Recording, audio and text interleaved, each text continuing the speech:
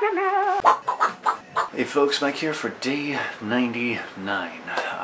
Much better day than it was yesterday, that's for sure. Much better day than it has been. I didn't get to my comic work until much later in the night, but I sat down to do a thing and I did that thing. I started working on that concept illustration that I was working on about a week ago or so with one of the Red Scarf Syndicate and the Fuzz in the city background. I started detailing the city background. I just needed to do something that I could enjoy and just do for the sake of doing. That really wasn't of any consequence to the story for now. Just not feeling so hot. It happens. I don't want to get into like a whole big thing, especially not like towards the end. But I've had depression my whole life. It's nothing new. This isn't. I don't know. I don't even know why I feel the need to explain myself. But it sucks, and it's the biggest thing that I was hoping that I could figure out a way to overcome and find a way to manage better through this. And it's interesting because I feel like when you're looking for things, sometimes you find them, and that goes both ways for negative and positive. And this whole year has been dedicated to making positive changes. I just had a bit of a scare at the early beginning of the year that was totally unexpected, coming from a place that you wouldn't expect. And it started changing my perspective that I really needed to get my stuff together and do the things that really make me happy instead of everything that doesn't. And along with that comes the reality that in order to accomplish these things, I need to learn to manage this other thing, which is depression. General depression. I was diagnosed when I was really young. I'm talking middle school young, and I used to go and see a therapist, and they wanted to put me on different medications and stuff, but I was smart enough to do research at the time and found that, you know, even up to today, there is no scientific certainty about how to deal with it, and it's very, very, very, very, very few cases where medication will actually help somebody on a physical level. And so it just seemed like something that wasn't for me. I wanted to figure out ways to manage it behaviorally, you know, to find proactive things that I could do in my life to you know, lose it and be okay. And I feel like for a long time it was, but you know, it happens sometimes. It just happens sometimes. I guess I kind of regret that it had to happen, you know, during this, because this is supposed to be a big positive thing. And the funny thing is that, you know, depression itself, it isn't sadness, it isn't, but it comes with like a lack of motivation. It comes with this pessimistic sort of attitude. It's different for everybody. For me, these are the sort of things that come with it. And so you've got your natural, you know, normal human being fears and anxieties about, especially being an artist, we're already overly sensitive about stuff, hypersensitive. And that much I can honestly say with certainty that the hundreds has helped me with. And so I want to be 100% clear. So I'm not downgrading the normal kind of anxiety that comes with, you know, being an artist, doing art, or just being a person and having anxiety. I'm not downgrading that. That's severe enough. What I'm getting at is that what I'm going through now is not a backslide or a relapse on the lessons that I have learned from this.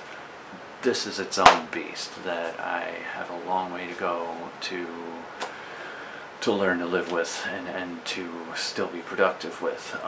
But a lot of what I've learned through these last 99 days now, which it's absolutely been 100. I went back and checked that video. I'm on like 104 or something right now. But I'm going to do it. I'm going to do it because I'm a man of integrity. And so I wasn't able to keep up. I'm going to keep up.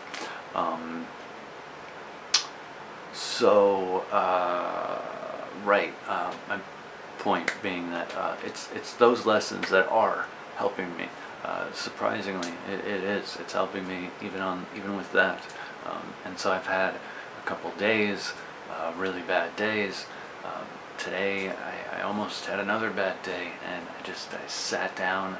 I said, just do a thing, just pick a piece and do that piece, because really at the end of the day, yeah, okay, it's concept art, so alright, I'm working on concept art, it's going towards the comic, it's at the very least engaging my mind in the project, it's allowing me to be connected rather than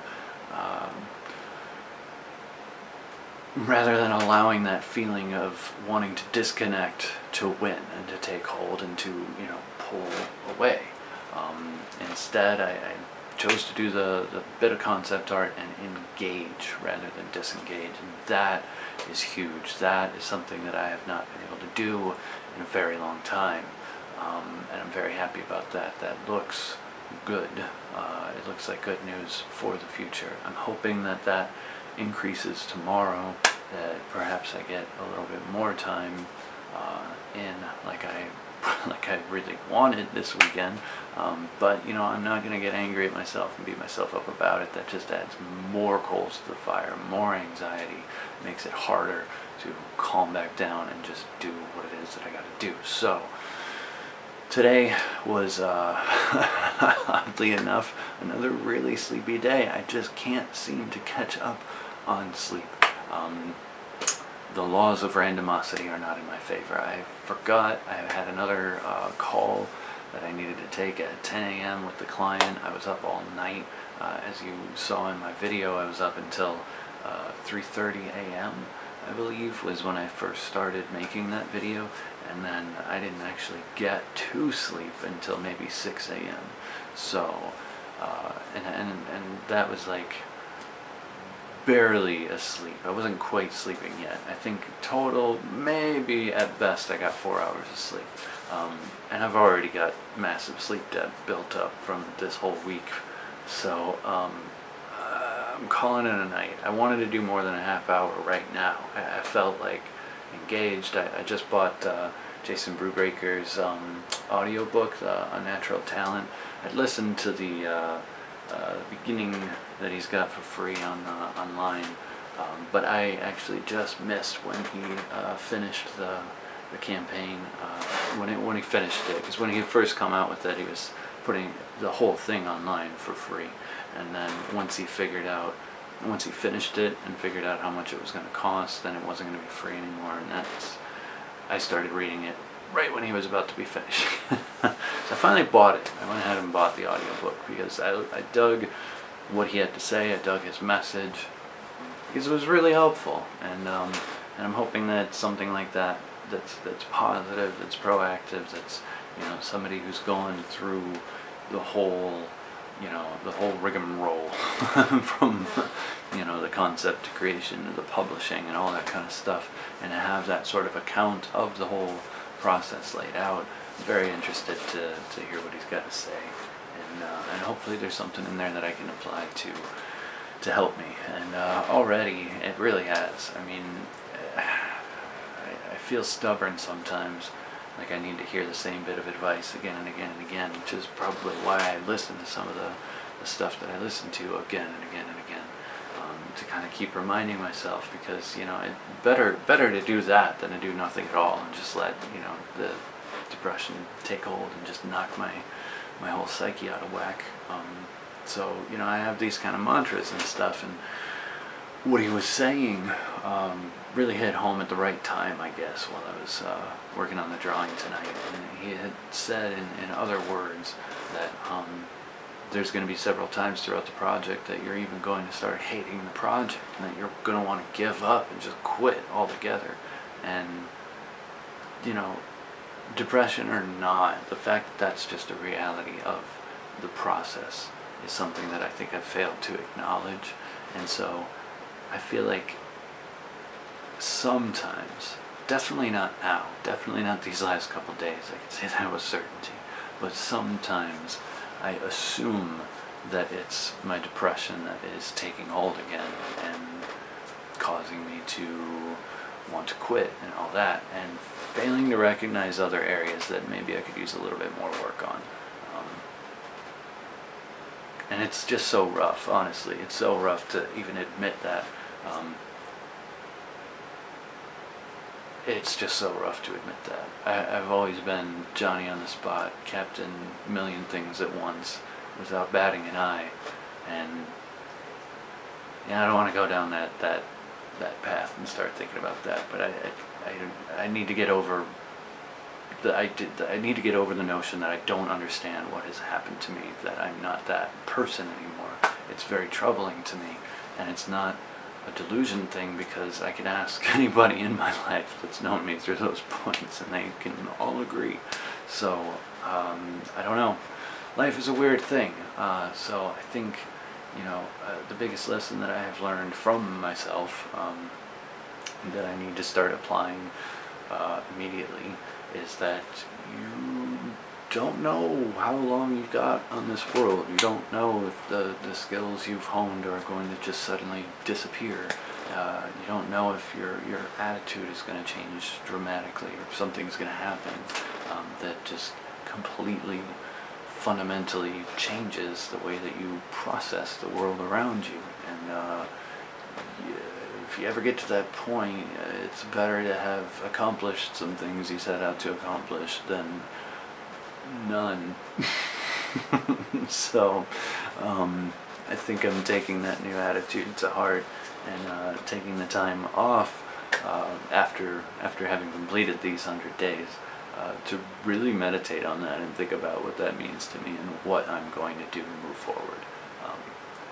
I don't have the answer yet, but that is a priority, post haste. Yeah, sorry these videos have been like this towards the end.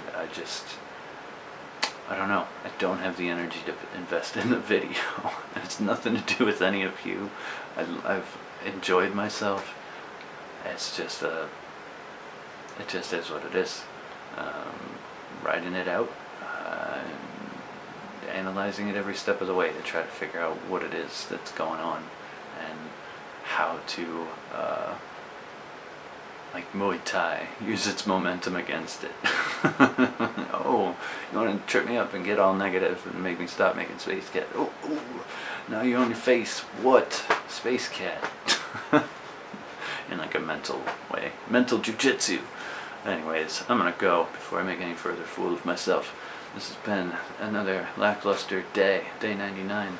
Almost done. Tomorrow, I hope to make the video that I've wanted to make for the 100 days. If I don't, then I may put it off and do like a day 101 at some point. I don't know. We'll see what happens. Either way, this has been a great experience so far, and I hope tomorrow is a good end cap to that experience. So, I'm really tired. I'm going to go try and catch up on sleep once more, so hopefully I'll actually be a well-rested person tomorrow, and yes, that would be good. Alright, that's it.